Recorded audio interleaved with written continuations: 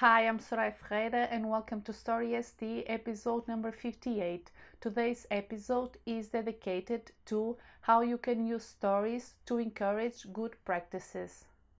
Welcome to StorySD, helping you use storytelling in your communication strategy. Explore other resources at StorySD.com. And now, here is your host, Dr. Dreyer, Story Strategy Consultant and Trainer. Last December, I went to the post office and there I saw Santa Claus with two helpers. When I started paying attention to what they were talking about, I was surprised that they weren't talking about happy things or Christmas-related things. They were actually talking about money and about payments and about IRS, so this was really strange and didn't fit with their personas. So I remembered a concept that I once saw in a book that explained how Disney works. And Disney has the concept of being on stage. So the cast members, whenever they leave their private quarters, they are already on stage. It does because it means that they are in contact with their customers and they are playing a part in a bigger environment. So this Santa Claus needs to practice being on stage and playing his role whenever he's in contact with the customers. In this week's Story Bank, this is the story that you are going to be working on, a story that you can encourage good practices.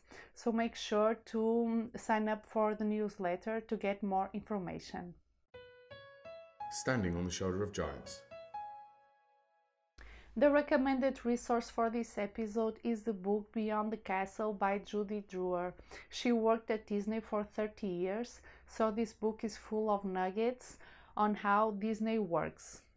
Inside the book there is a part about customer service, and for Judy this customer service is shaped as a Mickey Mouse.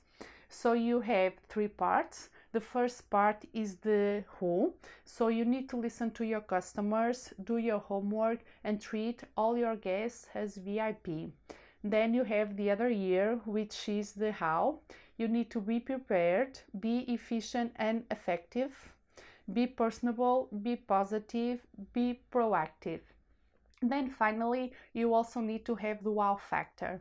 And what is the wow factor? Is when you do something that is extraordinary, hospitality or service. And sometimes this can be very simple. For example, you have a kid that drops the popcorn.